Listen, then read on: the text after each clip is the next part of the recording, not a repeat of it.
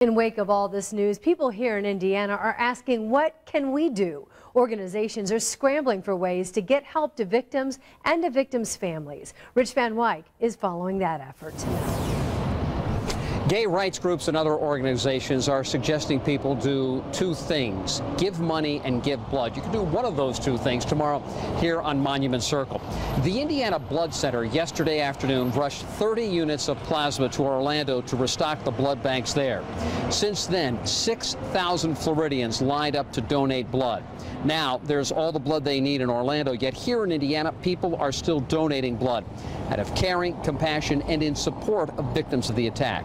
Tomorrow is World Blood Donor Day. Blood mobiles will be set up on Monument Circle. They're expecting a huge turnout. We will see more people than we can probably serve, so we want to encourage people to come into our donor centers as well all week. They can make a difference. They can donate in honor. Indy Pride is helping the center hold a second blood drive tomorrow afternoon. Its prayer vigil, held on just a few hours' notice yesterday, raised $1,600. Indy Pride is also supporting Equality Florida's fundraising effort. Its GoFundMe page has already raised about $2 million for the victims. IYG, the Indiana Youth Group, is raising money to send to groups in Florida who serve the younger LGBT community.